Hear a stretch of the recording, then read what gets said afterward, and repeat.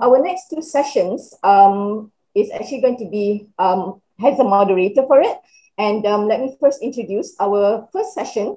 This next session is actually entitled From Schoolwork to Teamwork, From Teamwork to Dreamwork. Wow, fantastic title. For this session, our speaker is Mr. Ethan Tan, who is the co-founder of IMAGO Malaysia and has been a pioneer in the video communication workspace for multiple cutting-edge technology companies throughout his career. And then the next session after his is actually entitled Technology, Learning and Impact. We have with us Mr. Giancarlo Brotto, who is a global education catalyst from Smart Technologies based in Canada.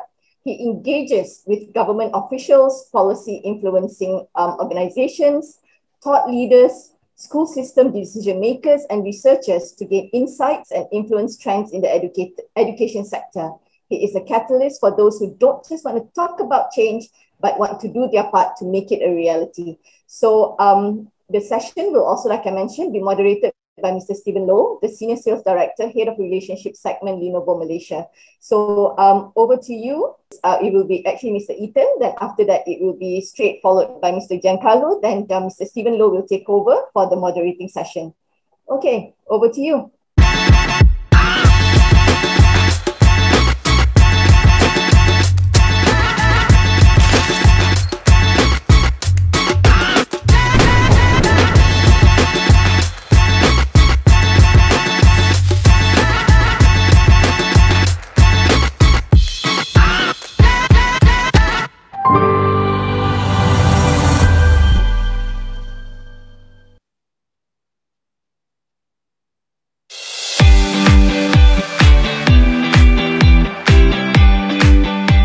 Hi, welcome to Queenline International Secondary School. I'm Chris Ng, the principal. I am also an educator. Education today is an investment. Just as you invest in your child's education, we invest in the physical infrastructure, the academic systems, the technology, and above all, the teachers to ensure the best learning environment for your child. We are the first smart school to endorse IMAGO's Smart Classroom Solutions. Its all-in-one system is ideal with its smart wireless sharing, collaborative digital whiteboard, and the IMAGO Flash blended learning solution for an online experience. We are ready to serve your child in and out of the classroom. We would like our students to develop an informed curiosity and a passion for learning.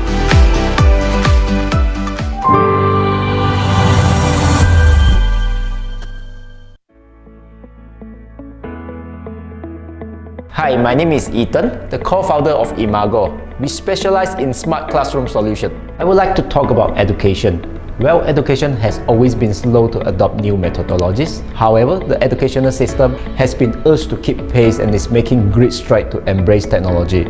Well, it needs to. Students today demand education that help them acquire the skill needed for 21st century jobs, whether pre or post-pandemic. We need to keep up. The most recent crisis was no different, in which teachers were forced to adapt quickly to a sudden switch from in-person to remote teaching, combined with a sense of isolation brought about by the new social distancing guidelines, the SOP, the budget cuts, the fear for their own health and safety. This significantly increased teacher stress level and lower the job satisfaction.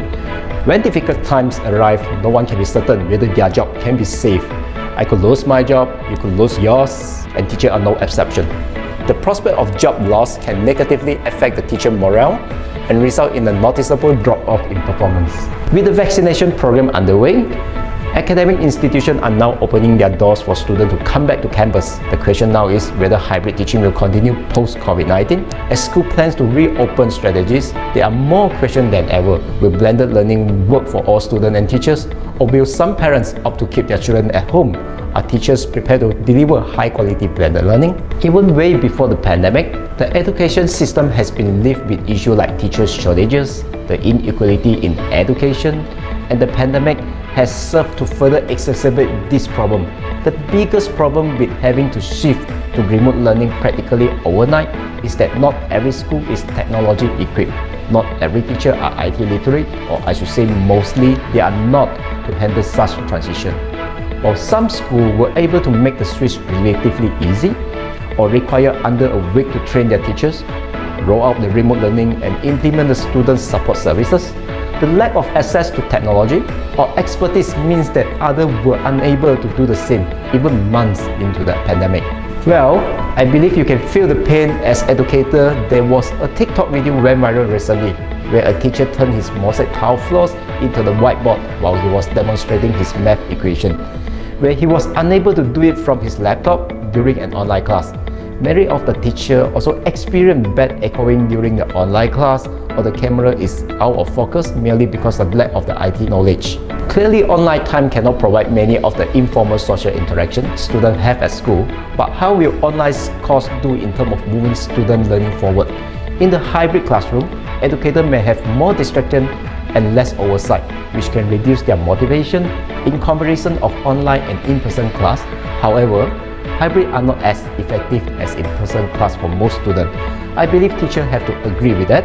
Students assigned to the online option also rated their class as more difficult than did their peers assigned to the face-to-face option, but always lack of communication in face-to-face with the instructor disrupt the student response. The IMAGO EduBot is designed to immerse the student with their local or remote teacher, offering all the means to conduct course in the most practical, interactive and visual ways. The teacher can benefit from the IMAGO EduBot from content sharing. He or she can send a presentation to the student in the video screen, the main display and the far side video participants. The IMAGO EduBot comes with an embedded smart present option, allowing the teacher to show any document natively from any of their device. When students are interacting in an e-learning section, the main camera will automatically track them and the teacher can allow their student to display the student content on the main screen. In addition, the teacher can benefit from a classroom management system to monitor and control the student screen and offer a personal assistant. Each student can benefit from a personal retractable screen or tablet to easily view and interact with the teacher content, creating a ready infrastructure for hybrid learning applications. If the class is in hybrid mode, each student can request to talk with the remote teacher and appear on the main display while raising hand upon getting the teacher approval. When a teacher is showing the content on the main interactive display, a student can step to the board to annotate his idea or simply do so from his personal screen or tablet. Both the teacher annotation from the EduBot and the student one can simultaneously be shared with the far end side during a video call. The paradigm of education shifted nearly overnight due to the COVID-19 pandemic. Many schools immediately embraced full remote learning for the remainder of the 2019 to 20 school years.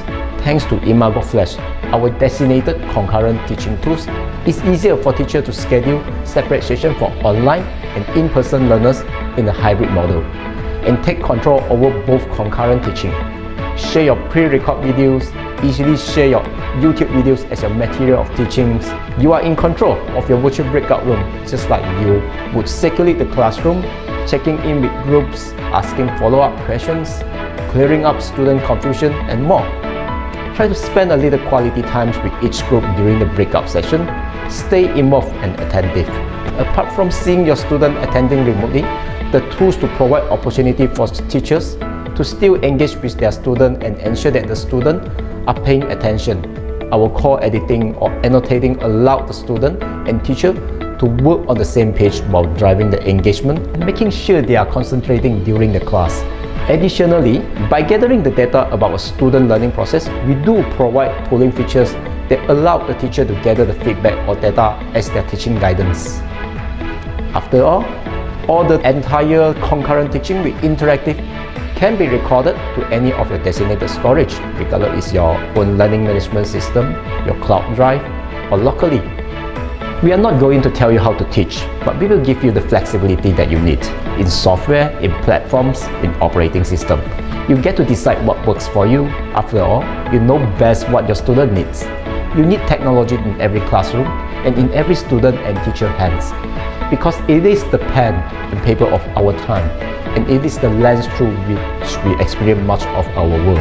One thing which is certain, with IMAGO, your student will not be learning to work with a system that may no longer exist in 10 years. They will learn the technical skill that require to master any program, now and in the future. From schoolwork to teamwork, from teamwork to dreamwork.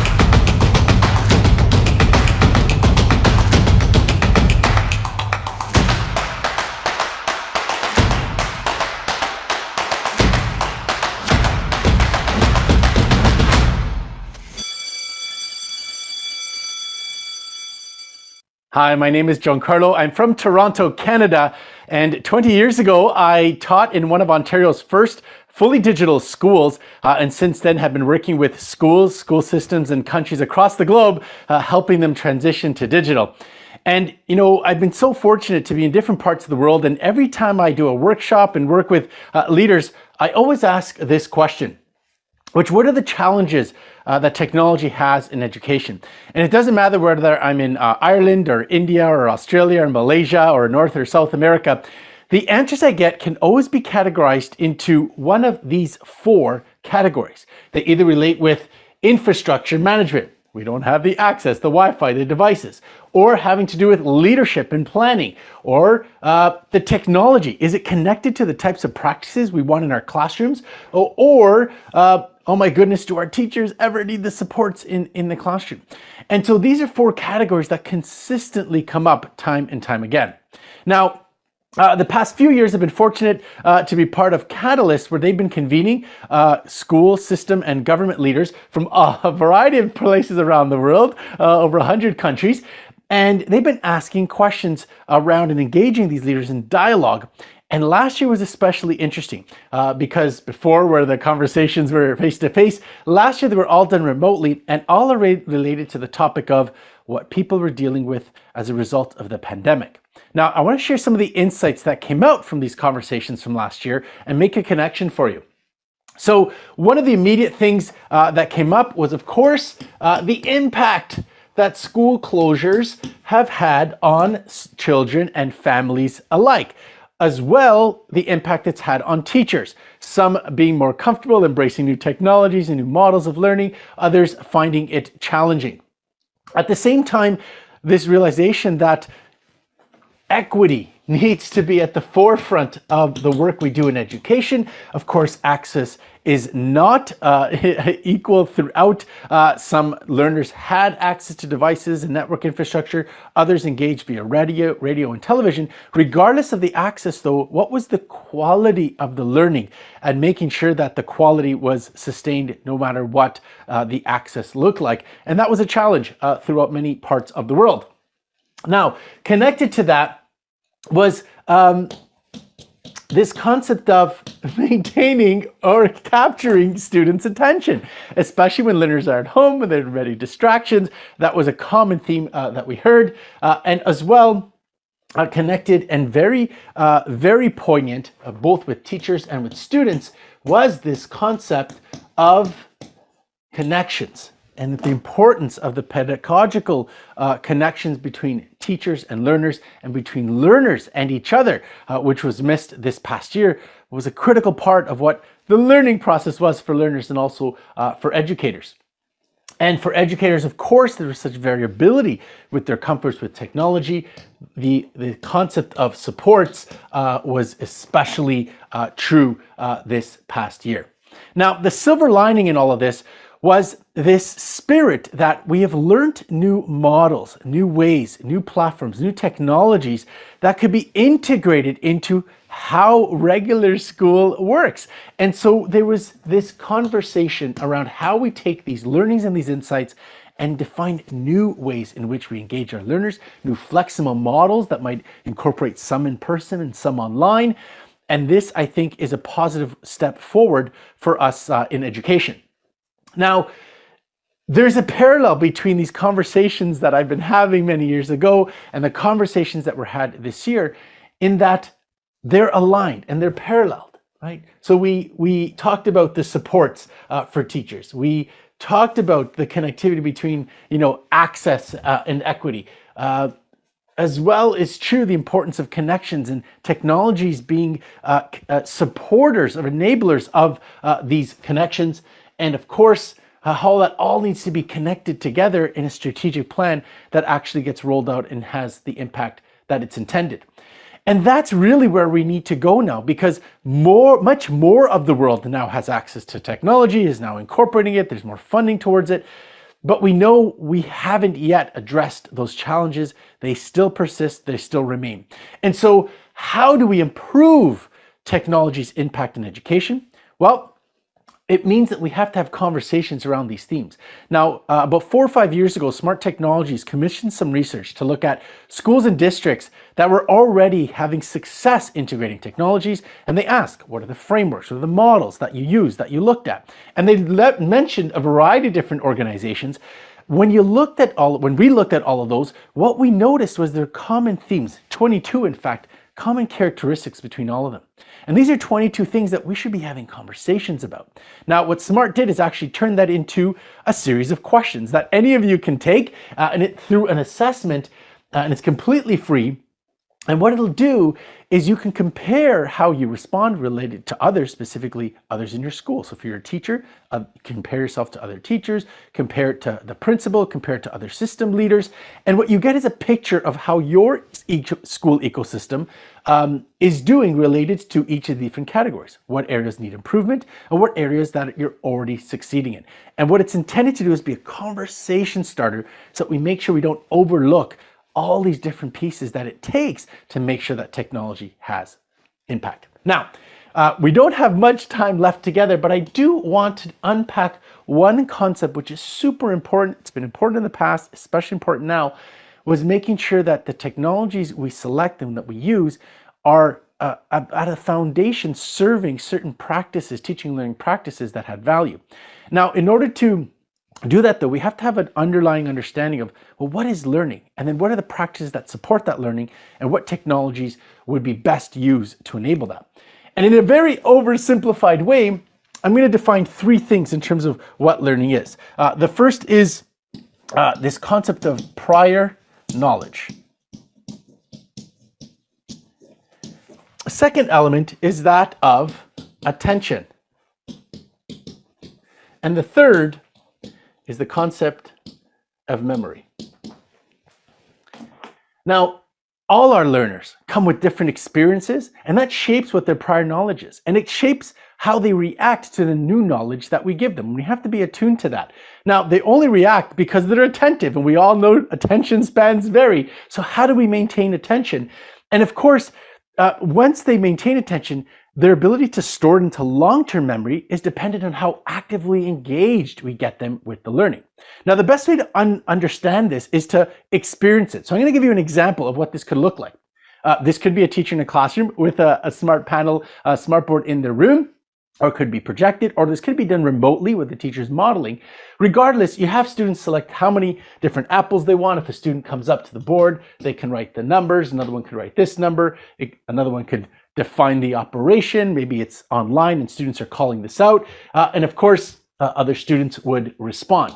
Now, this is great. It's engaging. It's visually stimulating. Some students are involved, but it's not all students involved. And have we managed to capture and sustain their attention and then activate all of them in this learning experience?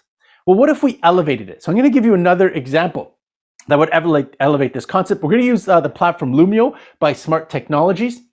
Now, what we're going to do here is the same task, but we're going to add another element to it. And maybe it's something that connects with our learners. Maybe it's something in our classroom, maybe a favorite stuffy that exists in our classroom that we want to connect into this lesson, maybe something that's meaningful for our learners. So let's actually take Bali and let's put her inside the lesson. Give me a second. So here we go. I'm going to put Bali in and oh, Bali, yes, she's inside. Okay, Bali's inside our lesson now because our students love Bali. And so we're going to use her as part of the lesson.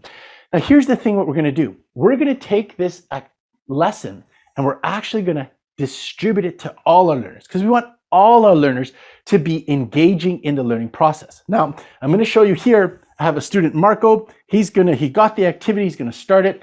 Now here, all the students that are in your class will be listed. In a moment, we're going to see Marco join the stage here. And now all our learners could be engaging in the task. So let's say Marco is going to take 3 Balis and then he's going to add 1 Bali. So there's 3 Balis. He's going to add 1 Bali and he's going to end up getting his results, which are 4 Balis, and he's going to write it in there.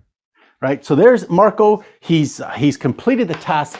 Now, as you noticed, as a teacher, I can see what all the learners are doing. Now, this is important because I might realize there's an opportunity to get feedback to Marco because he forgot what symbol is there. And so Marco can notice that, and then he can alternatively reply or respond. And this example is something that I want to show you that highlights these key elements of how important it is to make sure we engage all our learners in the active process of whatever it is we're learning with them. We create opportunities to take the real world and what's around our learners and connect it to them. And of course, identify that there might be gaps in some prior knowledge, and opportunities to give feedback. So that's just one example that highlights one important element, with pedagogy connected to technology, but there's all these other components that are important as well. So with that, I encourage you, take the assessments, completely free to do. Just scan the QR code, or as well, if you want to try Lumio, absolutely free. You can go ahead and click on that link or scan it. That's yours to try. It's been a pleasure sharing some of the insight with you today, and I'll now open it to questions, or as well, feel free to email me. Be happy to respond. Okay, so Stephen, over to you. Hey, thanks, Ida. Sure. Hey, good evening to our friend from Canada. Right, Giancarlo, what time there now in Canada? It's just 11:24 p.m. So right. not bedtime yet, but getting close. Soon to be good morning for you, yeah. and to Ethan also, good morning to you, Ethan. Right. Okay. The first question to Giancarlo, right? From Lumio sounds very interesting. So how can we get more information about it? Yeah, absolutely. So you can go to lum.io. That's a Lumio landing page, and you can get started right away with it. It's complimentary, so free to use. But if you want to learn more, there's actually a webinar we're having for in your time zone, and that's on August 5th. And that's at 11 a.m. and that's Singapore time, Kuala Lumpur time.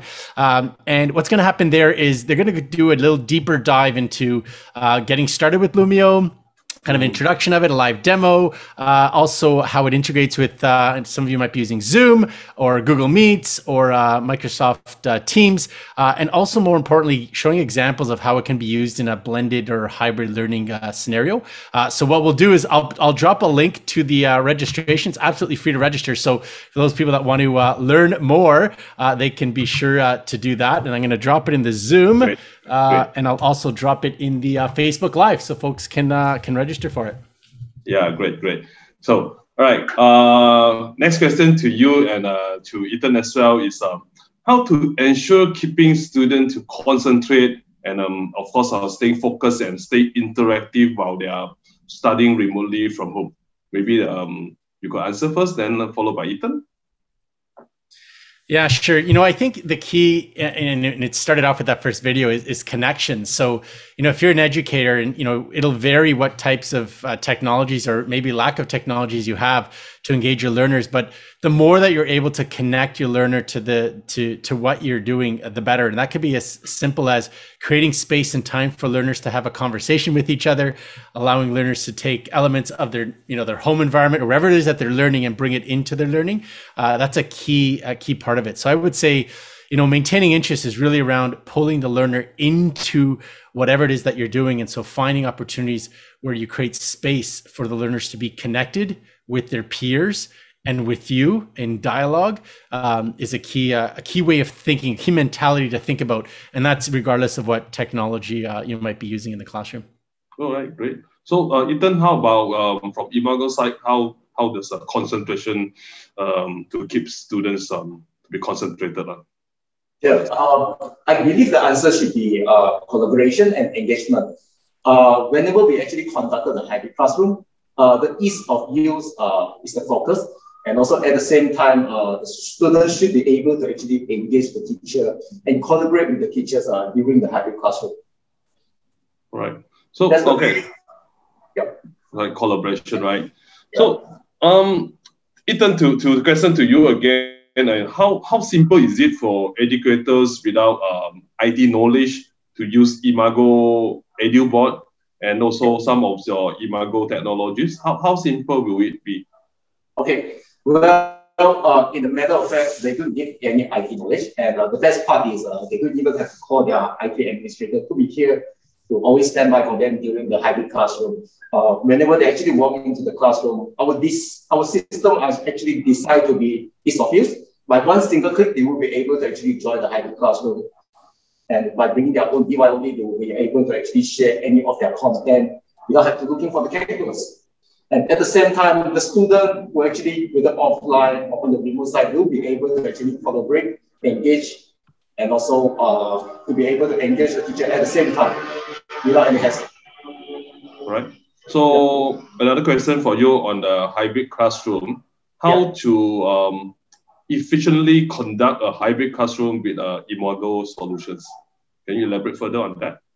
Well, efficiently, in the matter of fact, they don't have to do anything.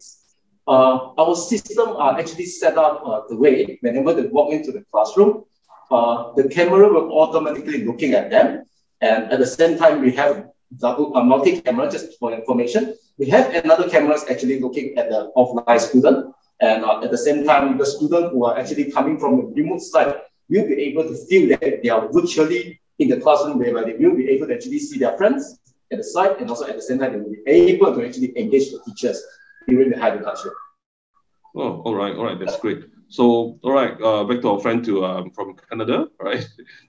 So, what are your suggestions on how education leaders, like even maybe school principals, supporting teachers to learn new skills and technologies to overcome challenge from this, especially during this pandemic? So, what would you suggest on those?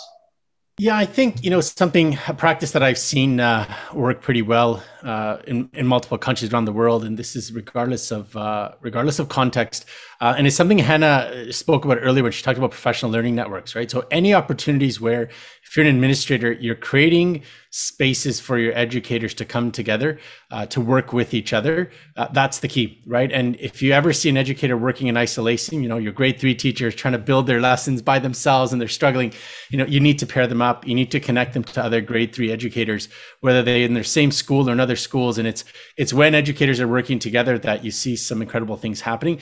And that's what we've seen during the pandemic, whether it's through WhatsApp, through phones, through Zoom calls. The educators that came together, shared resources, shared knowledge.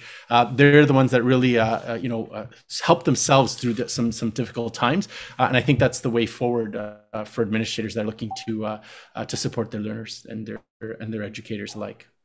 All right, great, right. Thanks for your for sharing from both Giancarlo and also from Ethan. With that, we'll end this session. I'll pass back to Aida.